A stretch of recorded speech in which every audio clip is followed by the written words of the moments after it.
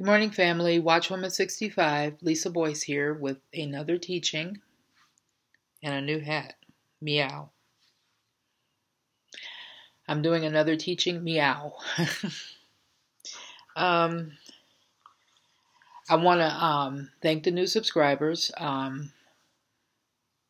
Thank all of you who have subscribed. Just know that you are a family and that you're prayed for daily. Yesterday I was talking about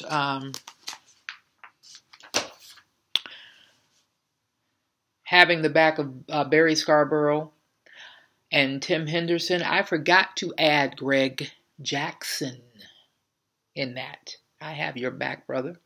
I love you. I love all of you.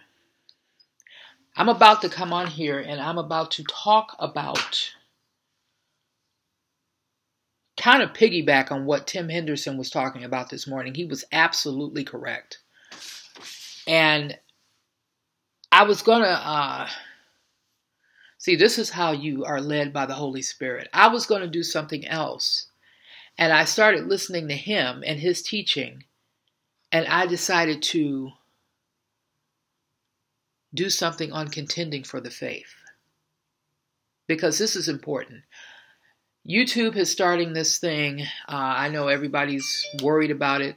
Let me tell you something. It's just an act of the enemy. Don't worry about it. Pray about it. Either we're going to be raptured, or it's not going to happen. I don't know what's happening. I feel something strong is about to happen upon the body of Christ. I'm not saying it could be the rapture. I'm praying it will be the rapture. But something is happening in the body of Christ. I felt it strong yesterday, especially after this thing with YouTube came out. For some reason, I just felt like something is about to happen to the body of Christ, and it has nothing to do with YouTube.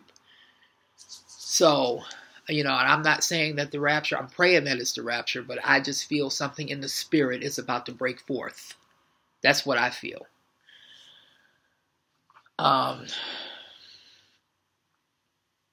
The theme of this ministry is it's Ephesians 5:11. I'm mandated to call out the fake and the false. But I'm going to go over a teaching about what does it mean to contend for the faith.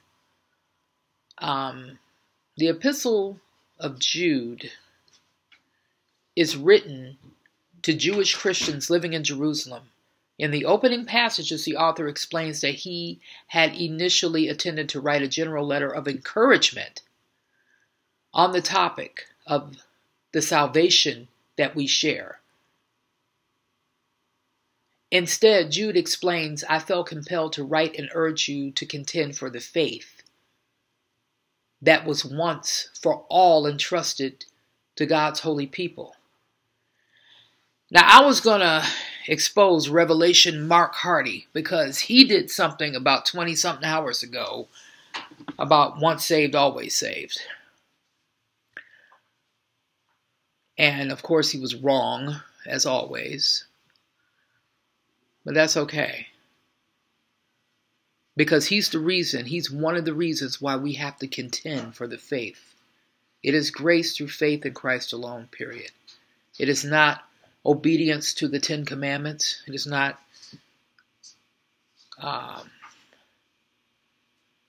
water baptism, speaking in tongues. It is not any of that. It is grace through faith in Christ alone. Jude is concerned because the faith, the Christian message of the gospel is under attack. That sounds like today, right now. From false teachers who are spreading dangerous heresies. Jude urges his readers to contend for the faith against those who seek to undermine and erode it. That is what I do here, and that is what the rest of the grace teachers and preachers do also, including Tim Henderson, Barry Scarborough, Greg Jackson, Renee Rowland, a few others. I'm just naming them right off the bat. The Greek word Jude chooses, translated contend earnestly, usually describes an athletic striving with extreme intensity to win the victory in the physical competition. The Amplified Bible, which I don't read, but some of the stuff in there is not bad. The Amplified Bible translates the command as fight strenuously for the defense of the faith. For the defense of the faith. Jude wants all believers to contend earnestly for the faith. A true contender vigorously endeavors to win the competition, not holding anything back. In this case, the struggle is for the faith, which is the saving truth of Jesus Christ and his teachings. 2 Corinthians 11:3-4. 1 Thessalonians 2:13 and Hebrews 1:2. Since the faith was entrusted to God's holy people, all believers, not just Christian leaders, are called to defend the truth of Jesus Christ. And since this faith was entrusted once and for all, Jude intends to stand against those who claim to receive now revelations of truth.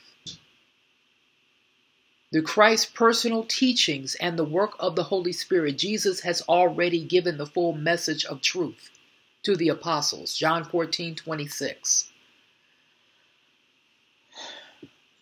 Paul gives a similar warning not to let anyone, listen very carefully to this. Paul gives a similar warning not to let anyone pervert the gospel of Christ with new and different teachings. Galatians 1:6-9. God has spoken, and any new continuing or special revelations of truth are to be rejected. It is grace through faith in Christ alone, period.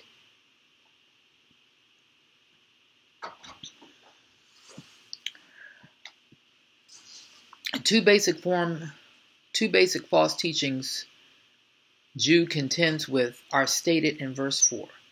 For certain individuals whose condemnation was written about long ago have secretly slipped in among you.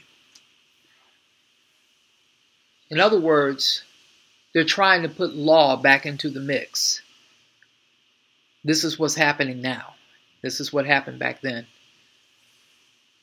They are ungodly people who pervert the grace of our God into a license of immorality, and deny Jesus Christ, our only sovereign and Lord. That's what's happening now. First, Jude opposes the false teachers in their sanctioning of immoral behavior. They pervert the grace of God into a license for immorality. Second, Jude calls them on their rejection of the deity of Christ. They deny Jesus Christ, our only sovereign and Lord. So when you go back or try to go back to the law, you're basically denying the sovereignty of God. You're basically saying that his blood wasn't enough. And that's what these people are doing.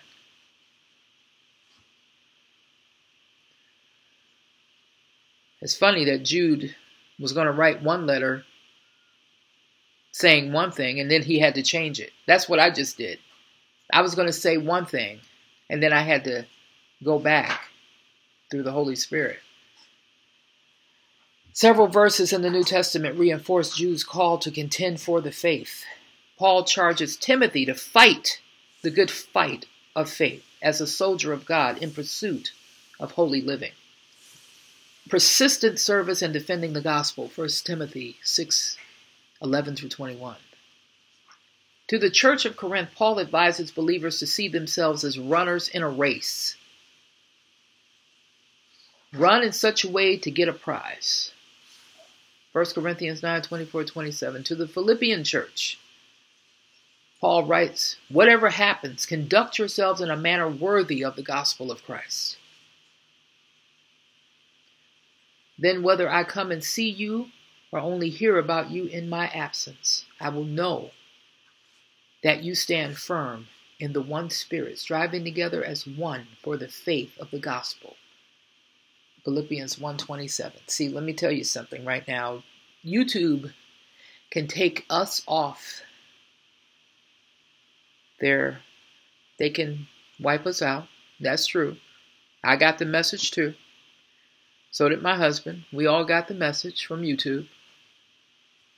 But they can't take your spirit. They can't take your spirit. It is grace through faith in Christ alone, period.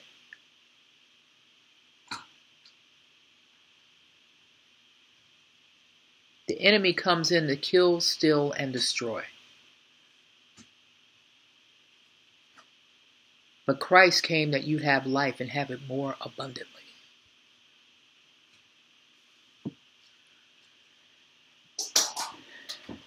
Whatever happens, conduct yourselves in a manner worthy of the gospel of Christ.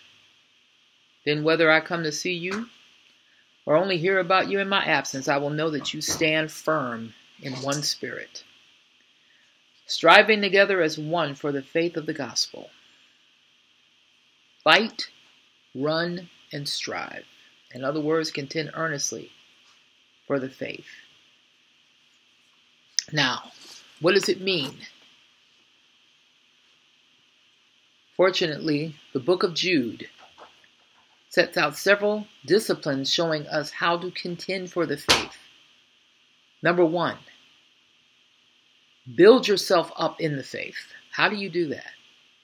By constantly reading, studying the Word of God. 2 Timothy 2:15, study to show thyself approved. Always study the Word of God so that you know and understand it.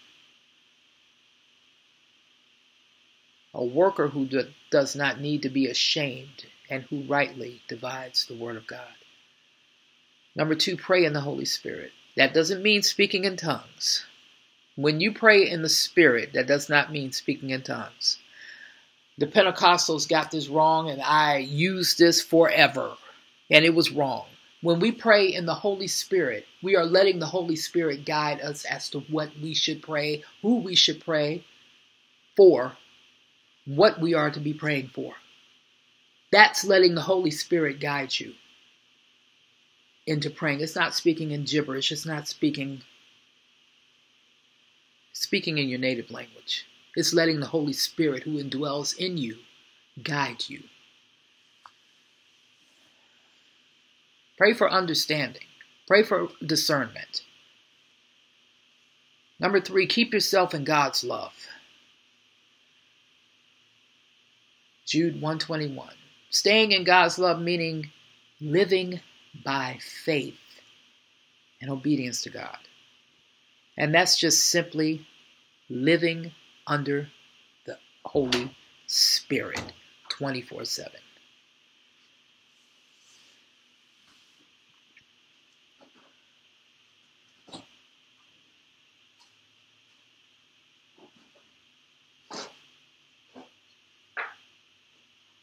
Number 4, wait for hope.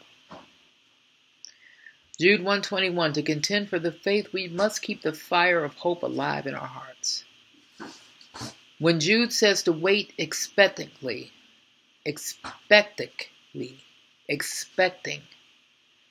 for the mercy of our Lord Jesus Christ for eternal life, he is referring to living every moment of life with a confident expectation of the rapture of the church.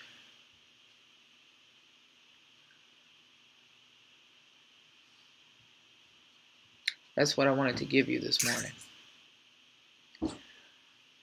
People want to knock grace preachers down and say that we're preaching a false message, like Mark Hardy, who says that we are to constantly obey and command that we obey the Word of God or we will end up in hell. He's wrong. And I pray for him. I pray that he comes out of that because he is definitely wrong. The only requirement for today is to believe. Is to believe in the finished work of Jesus Christ.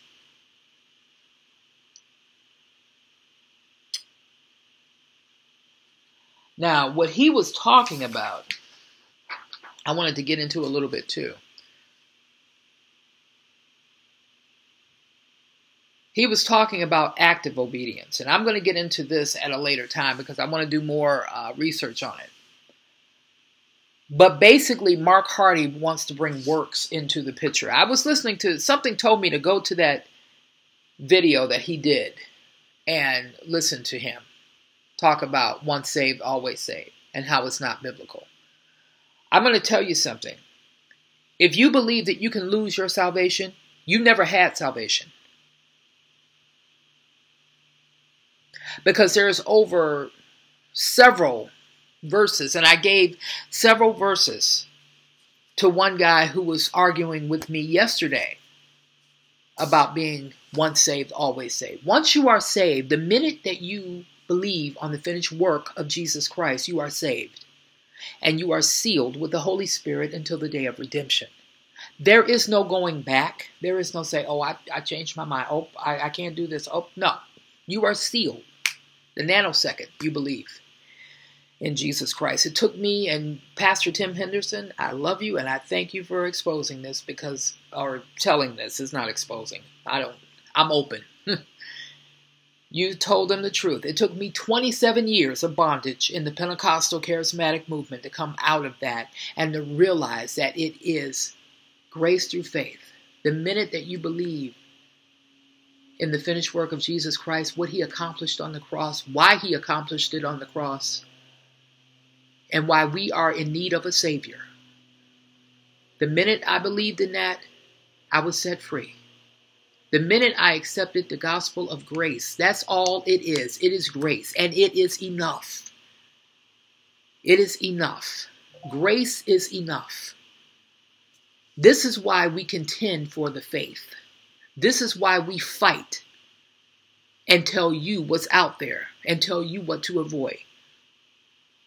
Because his grace is more than enough. His grace set you free from the spirit of bondage. It is not 100 rules. Should we strive for holiness? Absolutely. Absolutely. Like I said yesterday, and like I said the day before, and like I said in past days, the Holy Spirit convicts us of righteousness. He leads us in the way in which we should go. We have to follow him. Simple as that. Just do what he says. I was going to do another teaching today, and I was diverted to do this. But it is grace through faith in Christ alone. It is not 100 steps to salvation. It is not 50. It's not speaking in tongues. It's not holy laughter. It's not any of that. It is simply resting in the grace of God and believing on the finished work, the blood that he spilled on Calvary. We accept that, period. Like I said, YouTube can do a lot. Man, they're free to do it. But they can't take away what we already know about the grace of God. They can't take that away. I'm going to come on and do more studies. I'm going to do something on passive obedience and active obedience. The active obedience is where 90% of the church is today. We are to be in passive obedience. And I don't mean, and listen very carefully when I say that, I don't mean letting somebody come into your house and robbing you blind and you don't do anything. I'm not talking about that kind of passivity at all. Because I believe in the Second Amendment. I believe in the NRA. I am not talking about sitting passively by and letting someone roll all over you.